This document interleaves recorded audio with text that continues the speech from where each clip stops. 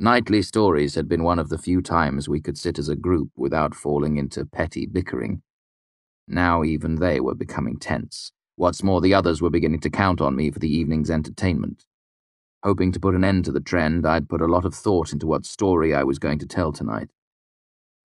Once upon a time, I began, there was a little boy born in a little town.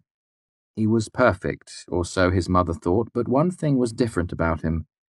He had a gold screw in his belly button, just the head of it, peeping out.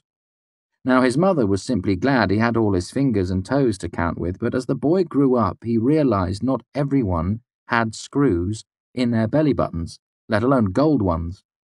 He asked his mother what it was for, but she didn't know.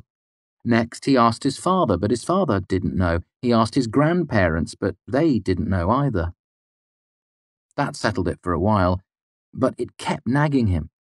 Finally, when he was old enough, he packed a bag and set out, hoping he could find someone who knew the truth of it.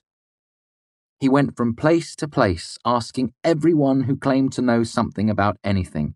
He asked midwives and physicists, but they couldn't make heads or tails of it. The boy asked arcanists, tinkers, and old hermits living in the woods, but no one had ever seen anything like it.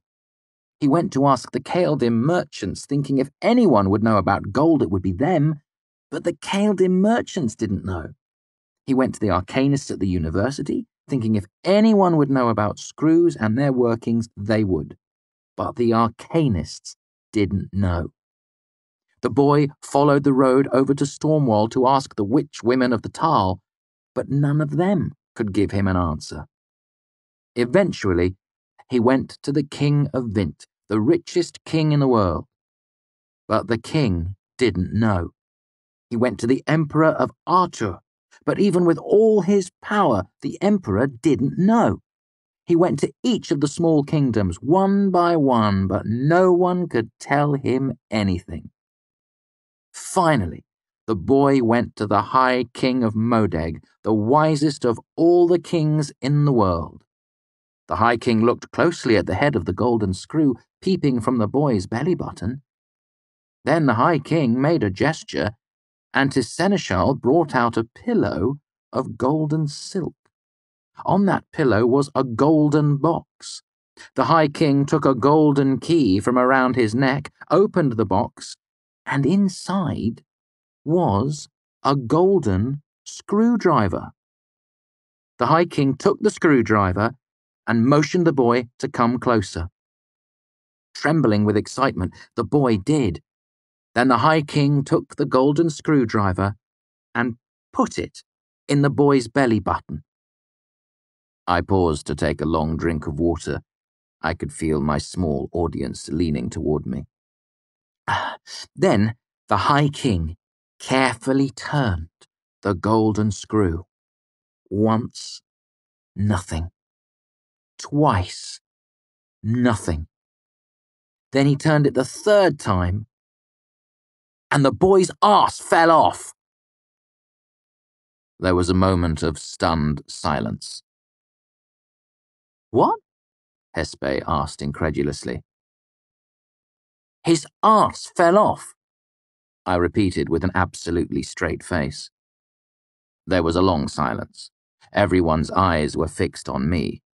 The fire snapped, sending a red ember floating upward. And then what happened?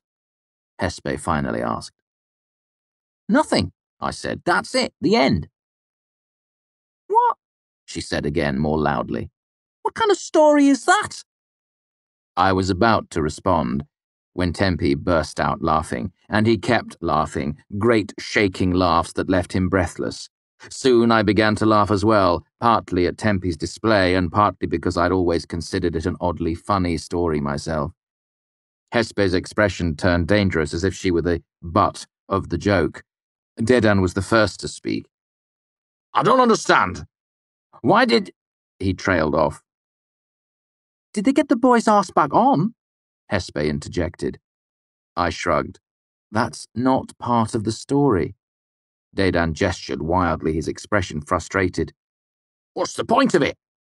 I put on an innocent face. I thought we were just telling stories. The big man scowled at me. Sensible stories, stories with endings, not stories that just have a boy's arse. He shook his head. This is ridiculous. I'm going to sleep. He moved off to make his bed. Hespe stalked off in her own direction. I smiled, reasonably sure neither one of them would be troubling me for any more stories than I cared to tell.